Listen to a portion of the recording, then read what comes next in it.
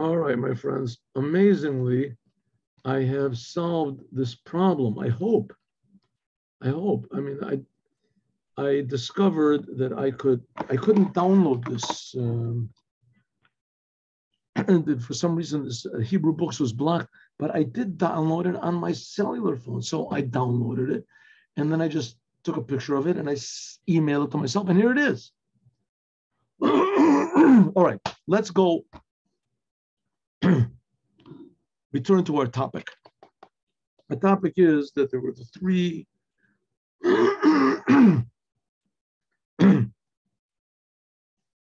families of Levi, which were Gershon, Kahat, and Merari.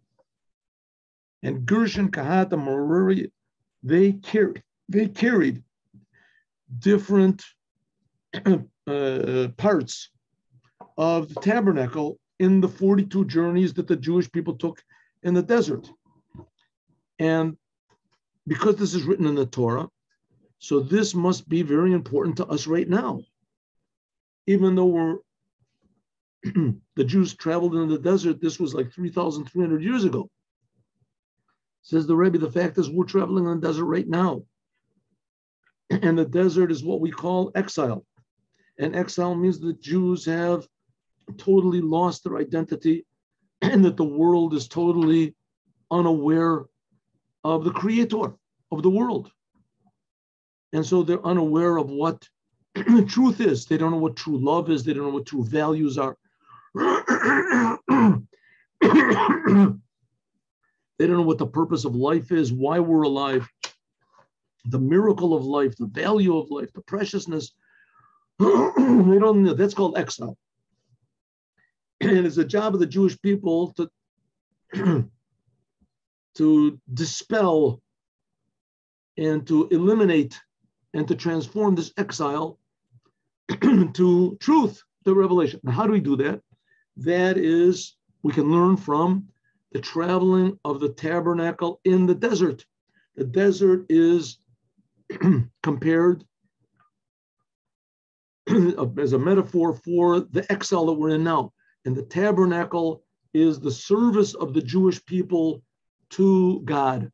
And the traveling, moving around, this is how we can remove this terrible state of ignorance and suffering and confusion and frustration, which is called the exile that the whole world is in. And this is especially done by three aspects, three approaches. And mainly these three different types of approaches. This is in prayer. So let's see if we can do this. This thing is working, but I don't know why it's working here. I don't know exactly. Oh, see this? Here we go.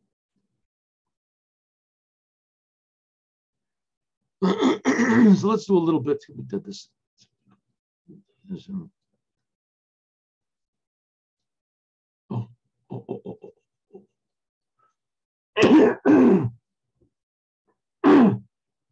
So let's skip just a little bit. The three families of Levi, that was Gershon, Kahat, and Merari.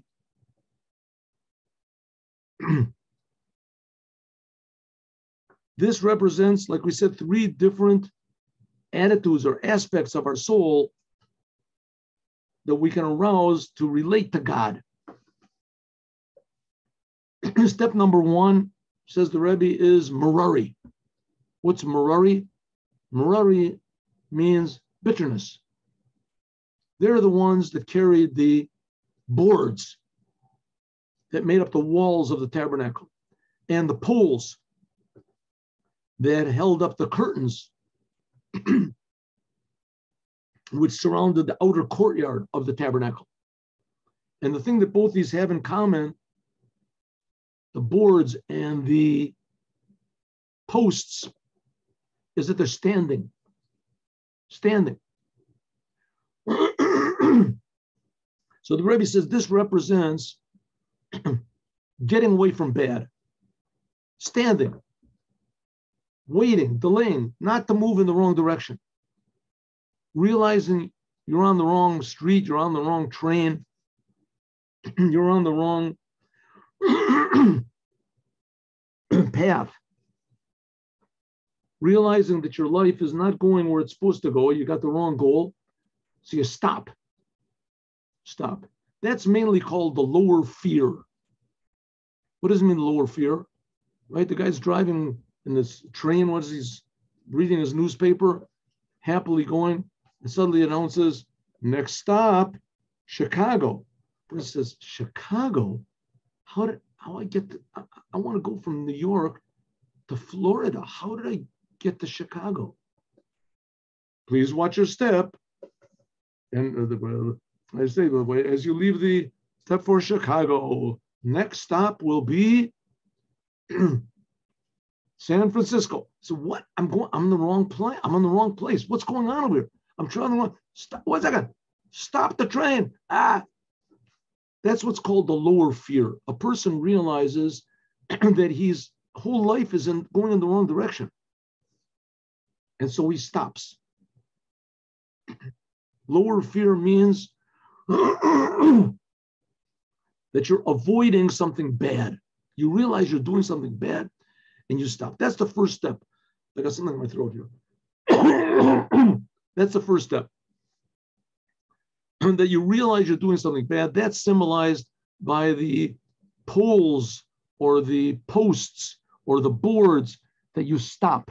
This is the beginners. This is the level of bittul aratzon, of negating your will. Zeh crushing, that's what it means. The posts that are standing, bittul ratzon, that you stop your will. You stop what you're doing. This is what's called fear. That's what it means. Kulam omdim, like the angels. It says all the angels, they are all standing. I'm controlling this pretty good. That's the thing of the angels, that they're standing in the highest of the worlds and they're listening. We did this yesterday. That's the service of Merari, that they carry these boards and in order want to come to boards. And this boards mean that a person suddenly realizes in his life that, well, I thought everything is okay, and it's not. In order to come to this service, this is by means of bitterness, that you have to start making an accounting of your life. Call Yomei everything that he's done, which a person suddenly realizes that the most of what I've done is pure egotism. And by means of this, more rachamim rabim, he arouses great mercy from God. Now, this is a very basic principle in Judaism, and that is that God is good. He's really good. He's infinitely more good than we can possibly imagine. And one of the signs of him being good is that he creates us. And not only he creates us, he even gives us something more valuable, if you want to call it that. He gives us responsibility, that we're worth something. Right? A person that's created he hasn't got a job and he doesn't got a purpose, and that's called depression. Doesn't appreciate anything.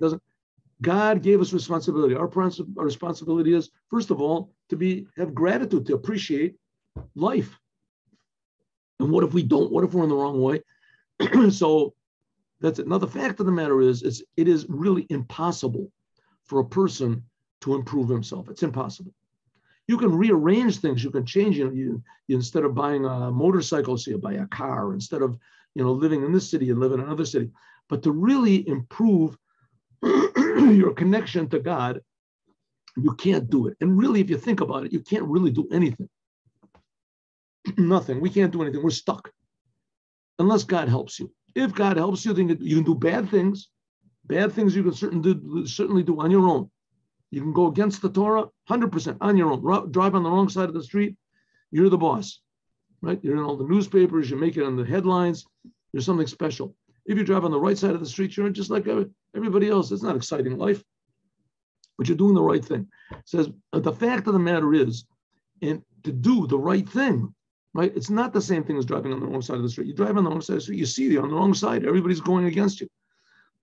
But here, everybody's going on the wrong side of the street. The whole world is going wrong. The whole world is wrong. In order for you to go against the stream, in order to defy selfishness and do what's good, it's impossible. Impossible without the help of God. And God likes to help.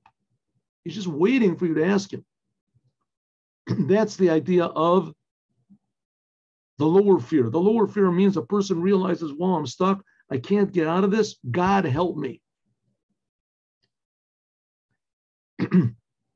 And God always helps. And by means of this, it arouses great mercy that a person can actually defy the world. He can actually negate his will, like it says, like this cold dodi in the Indian of the matzahs Merari. Okay, another place you have the bitter herbs we eat on Passover.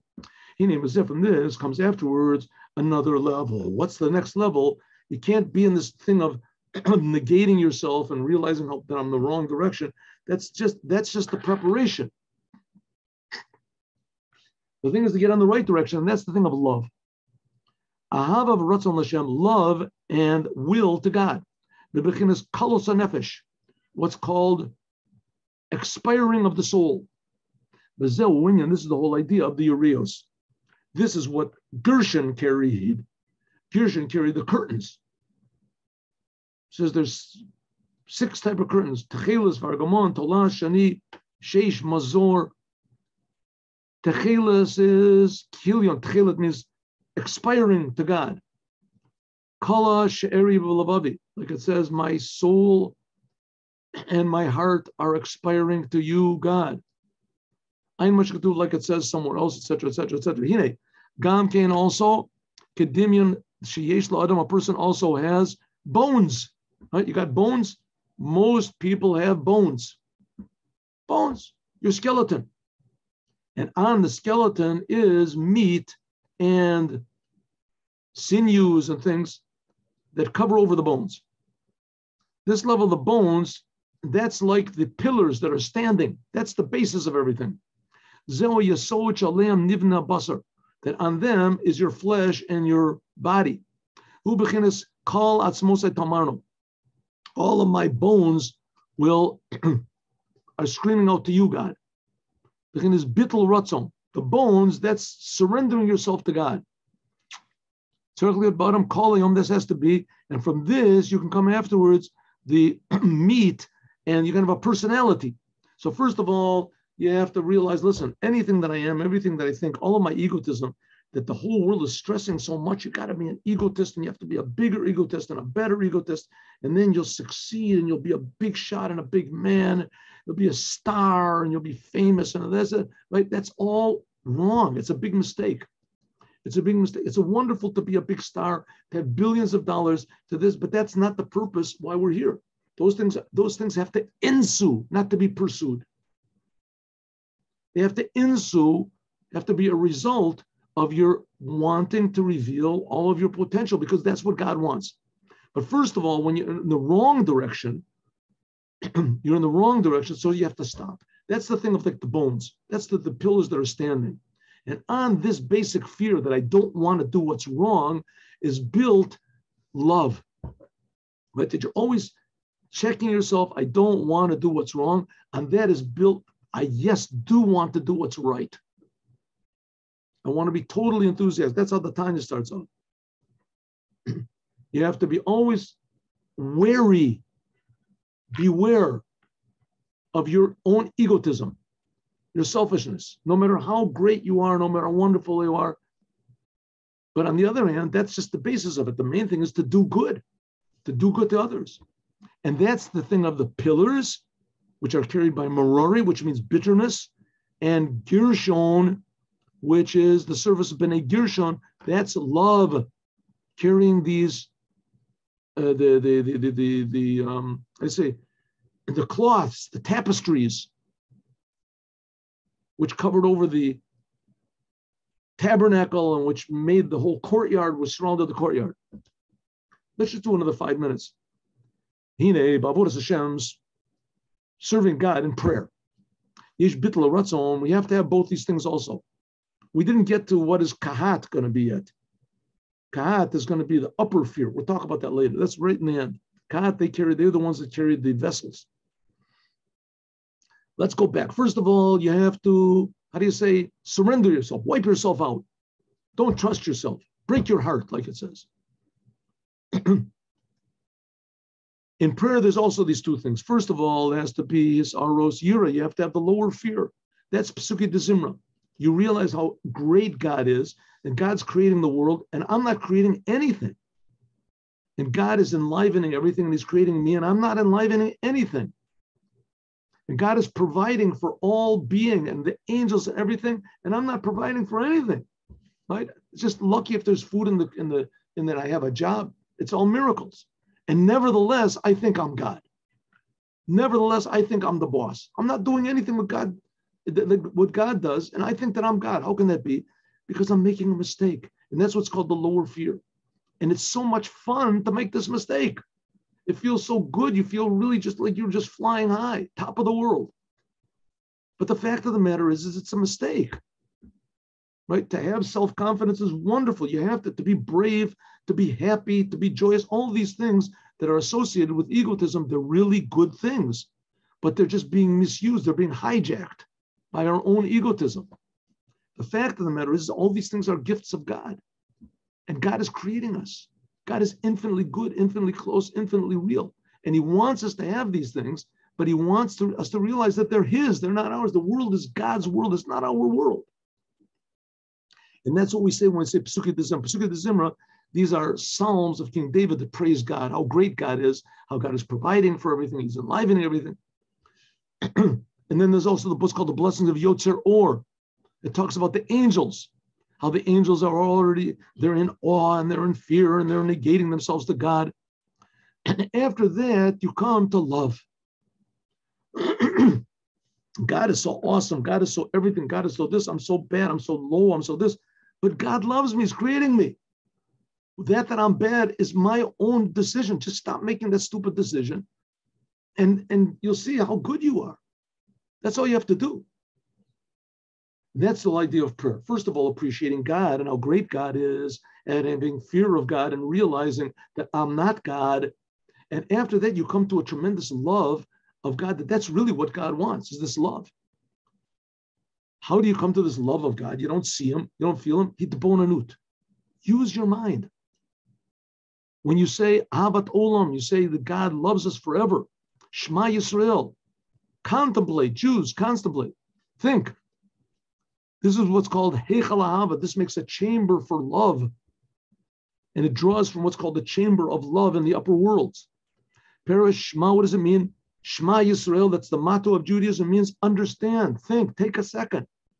Think about how good God is, how much God loves us, how precious we are in God's eyes. This is his bonus thinking. After you have this lower fear, then you can think about the greatness of God. How it is that all the worlds, Gan Eden Elyon, the upper heaven, the Tachton in the lower heaven, Gam Masha Atid Liot, and also what's going to be in the future, the revelation of the Mashiach, the raising of the dead. And all of these worlds, it's called, there's 3,000 yuvels. These are Kabbalistic levels. All of these worlds, the upper worlds, the highest of the upper worlds, with all the angels, even above the angels, that the whole entire business is just one thought of God in front of God's essence. That's why we're praising God. You know how many trees there are in the world? You know how many planets there are in the world? How many the solar systems and galaxies and suns? And those are nothing compared to the angels. You know how many angels there are in the world? The whole world is going crazy about UFOs. Angels are infinitely more powerful and frightening and whatever it is, dangerous, what you want to call it, than any UFO could possibly be. And God is creating the whole entire business. Like it says, God so full maybe is that Kol Adoro, that God looked with one shot on all of the creation, the whole entire thing. With one thought, God created the world. For instance, one thought that a person has in his mind, this is just like a garment for his soul. How much more so by God? This God's thoughts are not my thoughts. That's what it means that God is a king, and he puts on a garment of highness, greatness. Namely, that which rose up in God's thought, that God wants to create a world, of not just a physical world, also the spiritual worlds, also the worlds that are preparing for the spiritual worlds, all these worlds, Atzilus, Bria, Atzira, and this, in order that God should be a king on the world, all this is one thought. So if all the worlds are great, and we should think about how great the world is, I think I said this about 50 times already, but somebody there was one Chassid Chabad, Professor Green, of blessed memory, and he worked for NASA, and he went to the Rebbe, his project that he was working on was, is there life on Mars? And he asked the Rebbe if it was permissible to do. The Rebbe said exactly the opposite. It's a wonderful thing. If there's life on Mars, it shows that God is also creating people on Mars. We have to appreciate everything there is in the world, but we have to appreciate that it's all creations. And even the spiritual levels with the angels, as great as they are, we have to appreciate them and be aware of how infinitely small and nothing and insignificant that we are in relation to the upper worlds. And all the upper worlds, us included with all the angels, is nothing insignificant, nothing regarding to God. But this God who is infinitely real, infinitely meaningful, he's creating us. He's creating me and you. He's creating everything. The trees and the animals, they don't appreciate it. The angels appreciate it. Human beings can appreciate it. We have free will. Angels don't have free will. Therefore, we have to think about this, that all of the worlds, all of them, Mahavim, Yesh Me'ayin, are created from God by means of God's will. If so, in order that we can have this will, this is what we're supposed to think about in order to love God. So in order for God, who is so infinitely, it's not even real, God doesn't really exist. He creates all existence, spiritual, physical. In order for God to create these worlds, it just puts on a garment. And this garment, that's like the thing we learned about with Gershon, that he has all these tapestries and this, that's the garment of love.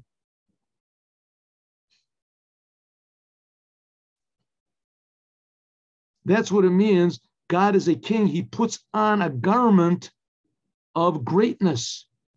Namely what? This is God's will, God's thought that creates, that is part of the creation of the world. But God himself, all these worlds and everything, it's just a garment. This brings us to a tremendous love of God.